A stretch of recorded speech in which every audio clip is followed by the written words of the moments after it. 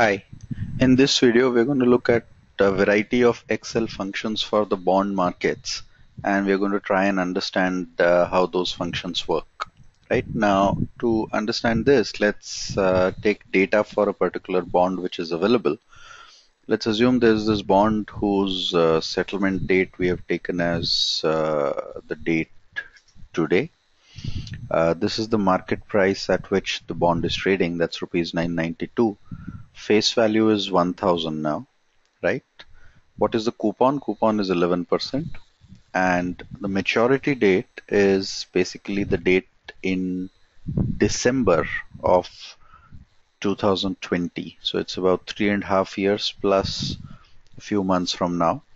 What is the frequency? So this is a semi-annual bond, which basically means it's going to pay a coupon of 5.5 each of the years, and based on that give us the calculation of the data that we're looking for and give us the price and everything.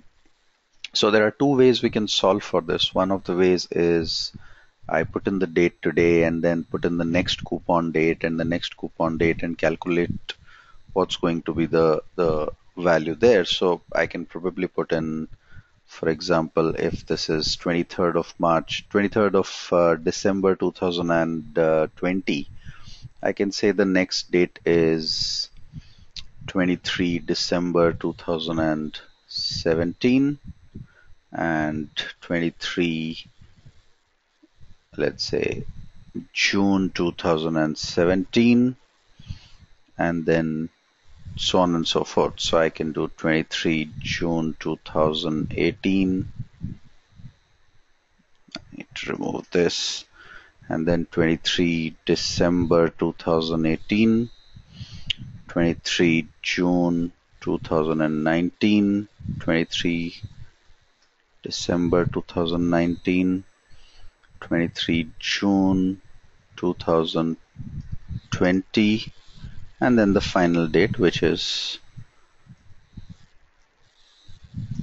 23 December 2020. So I can take the same format and freeze this. So I go to this and take the format and move to the next row and put it there. Right now, one of the things I can do is I can just put in 5.5 or 55 and 55, and that's going to be the broad set of coupons which are left, and the final payment would be 1055, correct? Because 555, because that's 5.5%. So that's the broad timeline on what the coupons would look like. I can try and find out how many days are left in this, which is essentially this minus the date today, and I can divide it by the number of days in the period. So that's, let's say, 182 is what I take. So I can divide this by how many days are left in the period, and I can then just keep adding the periods to that, right? So I can just keep adding 1 to this and then keep doing this for the rest of the period as well, right? So that's basically how I structure a bond, and these are the number of periods left, and I can now try and calculate based on the current market price what is going to be the yield, or based on the yield what is going to be the current market price. Correct? I can do that. Now, while this is useful, this is a long drawn process. It takes a lot of time to really do it, and as long as I can visualize this well, I can practically use a set of functions and arrive at the data, right? So what do I need to find out? I need to find out how many days are left to the next coupon, how many days are probably there in the coupon period, and how many days have passed so far in the coupon period, right? For this, Excel gives us some interesting functions. So I can use a function called coup days, right? That's a function called coup days. And if we open, what's the data in this? So you have a settlement date, which is the date on which the trade is happening, right? The maturity date, which is here, the frequency, which is semi-annual, and the basis in which we will use 1. We will use 1 because it's actual by actual, right? and click on OK. Correct? So basis, we're going to use 1, which is actual by actual. And when I use 1, it says 182 days in the period are there, right? Now, how many days are over? How many days are over?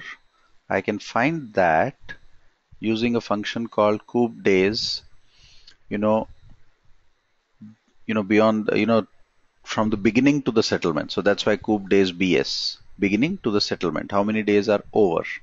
And once again, the function takes the same set of arguments. It takes the settlement date, it takes the maturity date, it takes the frequency, it calculates the basis and puts it there, and we find 70 days have passed, right? What's the difference?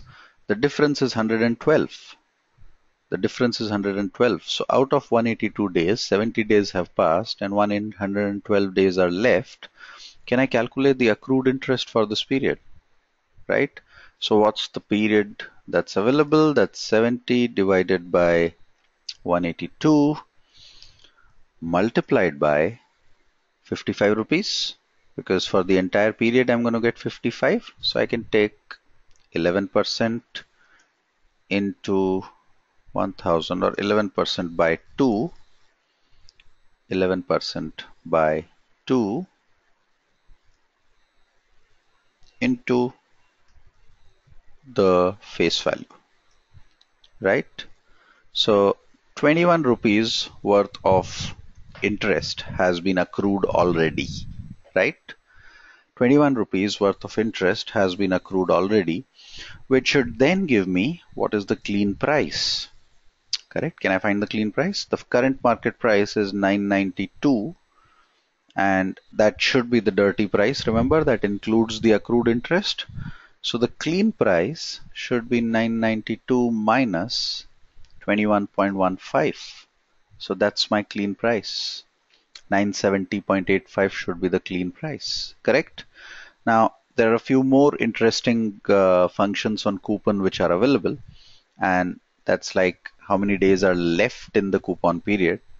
We can calculate it as 182 minus 70, 112. We can also do it as a function called coop days NC, right? Number of days till settlement.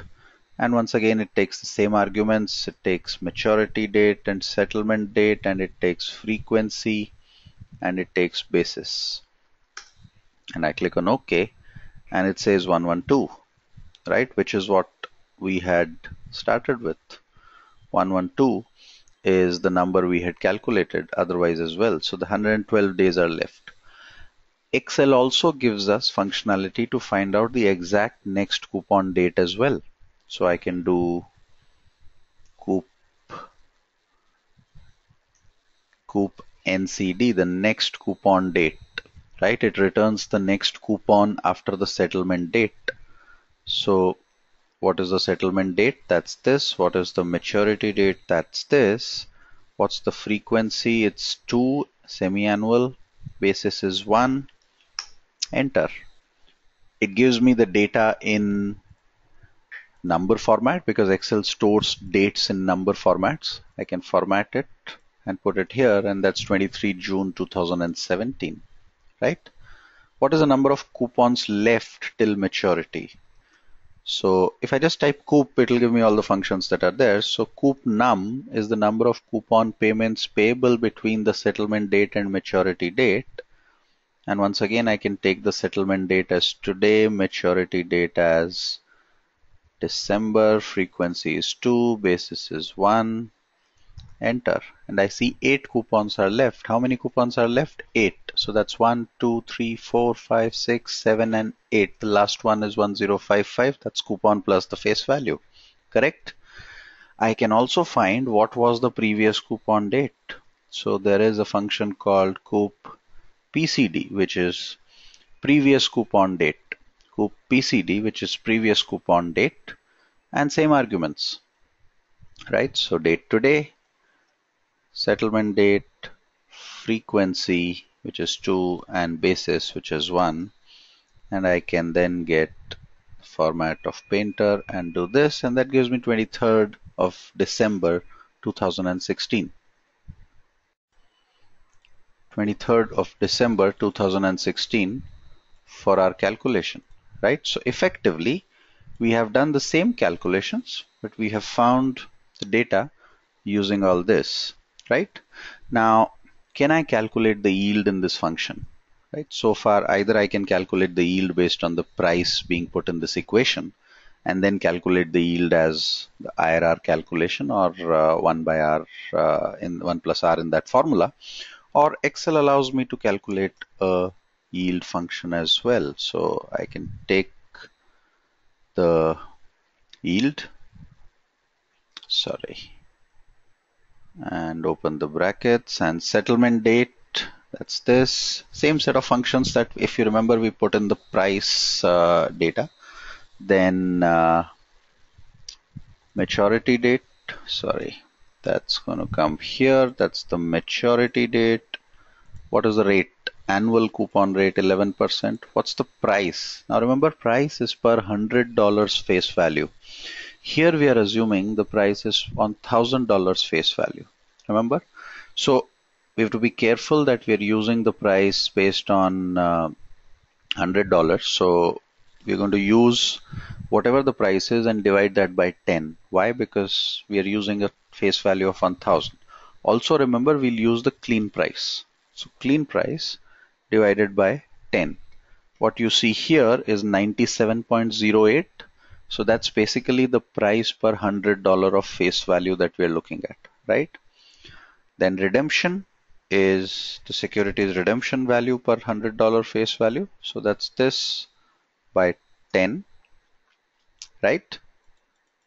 And then the frequency is 2 and the basis is 1, correct? Frequency is 2 and the basis is 1, and that should give us the yield of this particular security, which is 11.96%. So that's the yield that we get in this particular question. So that's the yield that we find, and this is, remember, the annual yield. So the semi-annual yield would be half of this essentially. Once you use that, you can basically find all the questions, all the data points that are there. So as the date changes, automatically everything else changes. If I change the date to today,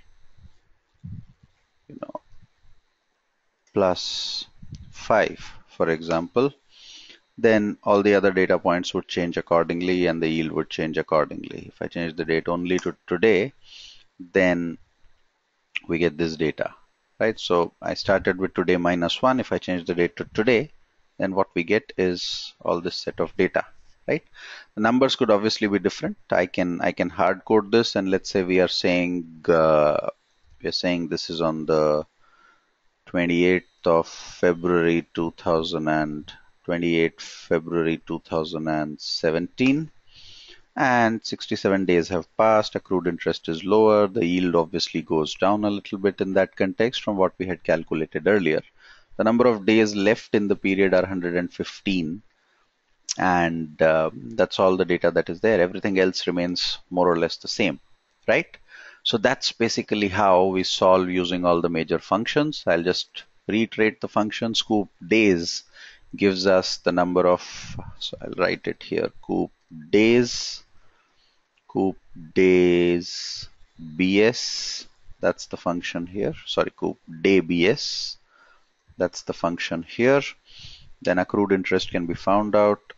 This is scoop days NC. So